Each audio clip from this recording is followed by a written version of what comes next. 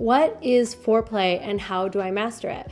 Foreplay is usually considered everything that happens before intercourse, but it's not just oral sex or finger sex. It's also all the energy, thought, consideration, and attention that you put into sex before you actually have it. So the way to master foreplay is to get really creative about what foreplay actually means.